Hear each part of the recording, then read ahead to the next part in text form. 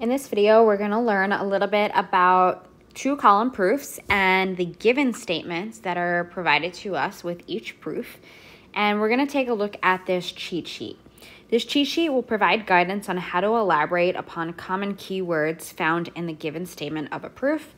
And for each of the examples, we're going to fill in the blanks for each sample proof. So there are 4 key terms that we're going to go over in this video.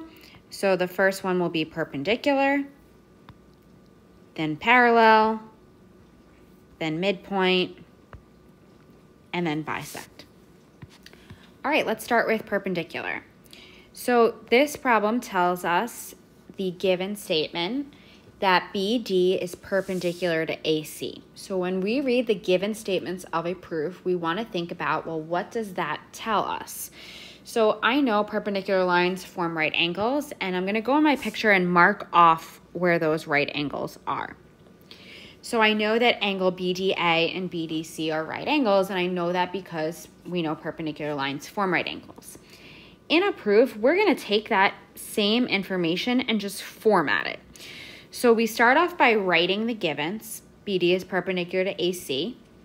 In the reason column, we explain how we know that. Well, that was simply given to us.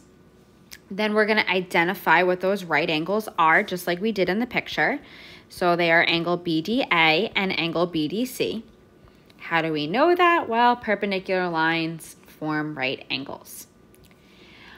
The goal in proofs is going to be finding that corresponding parts, meaning angles or segments, are congruent to one another. So I know in this problem that angle BDA is congruent to angle BDC because all right angles are congruent to one another. So when we are working with proofs in the future and we see the word perpendicular, we're going to come back to this section and reference it. Basically, everything that is typed out here is things that we're going to be repeating pretty close to word for word, such as perpendicular lines form right angles. But anything that we fill the blank in with, we have to really look at each new diagram in order to determine the angle names. All right, let's take a look at the second one. This term is parallel. We're just going to look at the picture first. And we're given that BC is parallel to DA. What I like to do in the parallel line examples is always highlight the parallel lines, and then I take a look to see if I could find a Z shape. And it could be a backward Z, sideways Z. And if I connect B to D, I have this backward Z shape. The angles that are inside, like the corners of that Z shape, are alternate interior angles. You might remember that alternate interior angles are formed by a transversal and parallel lines, and that they're congruent to one another. This picture I drew off to the side is how we're used to seeing it, but we really do have that here in this example as well. If you look at my new picture here, here's that Z shape. Okay. So based on that, remember, we're going to formalize all of this information in a proof format. So BC is parallel to DA, that's given to us. Then we know that angle ADB and angle CBD are alternate interior angles because parallel lines cut by a transversal form alternate interior angles.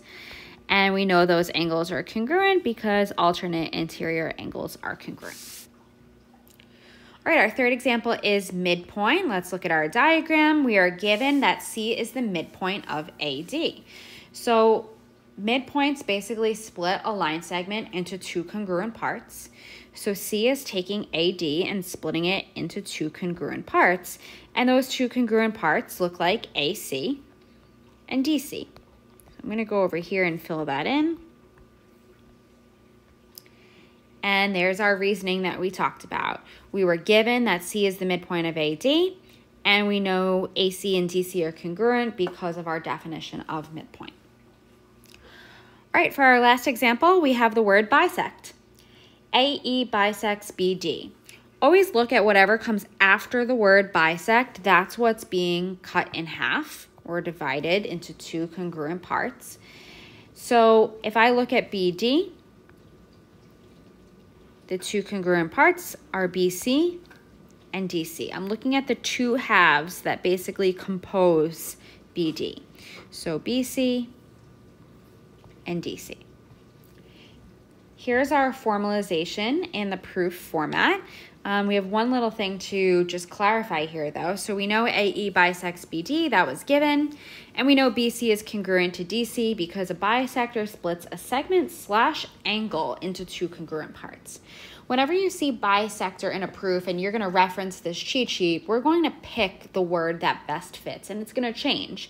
In this example, it's going to be a segment bisector because BD, which was what was bisected, is a segment. You're gonna see in a couple of examples that we're gonna have one that's actually an angle bisector instead. So for our sample questions in this video, it says for each question, set up a 2-column proof, write the givens, and elaborate upon them. So I have already gone in and I have set up the 2 columns for each proof, and I've written the givens for each proof. Okay, so now we're going to talk about how do we use that cheat sheet to fill out more of the proof. So in number 1, I know that AB is parallel to CD. That tells me that I have alternate interior angles, and I can look for this Z shape using the parallel segments in order to identify them. So here are my 2 alternate interior angles. So here's how we use the cheat sheet. Since this keyword or symbol in this case is parallel, I'm going to look back to the parallel section of the previous page, and I find it here. Basically, everything in lines 2 and 3 is what we get to copy over. Okay, and then we're going to just kind of fill in the blanks based on this picture. The picture is going to change, so what goes in the blanks is going to change. Okay. All right, so if I take a look at this here, it says something and something are alternate interior angles. So I'm going to say angle ABD and angle CDB are alternate interior angles. And again, you can refer back to that cheat sheet to help you.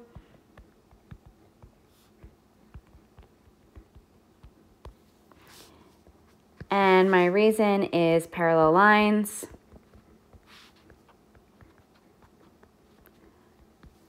cut by a transversal form alternate interior angles.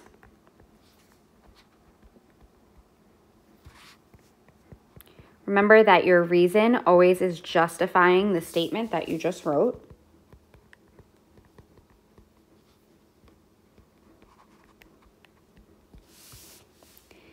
And in the next line, I'm going to say that they're congruent. I'm using the same 2 angle names, and I know they're congruent because alternate interior angles are congruent.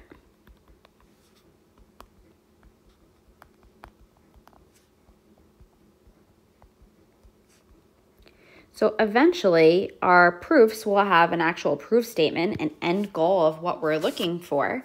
For now, we're just talking about how do we work with whatever is in the givens and how do we elaborate upon them. All right, let's try another one. In number 2, it says L is the midpoint of JN. So if I look at JN, the 2 pieces are JL and NL that become congruent.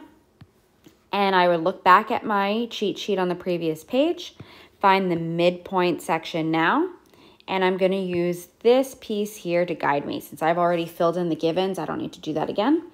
So I'm going to say the 2 pieces are congruent because the midpoint splits a segment into 2 congruent parts.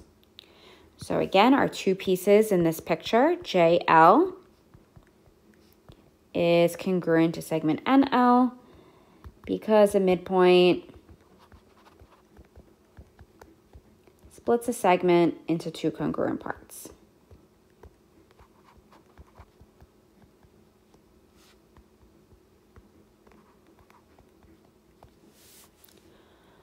All right, number 3, DB bisects angle ABC.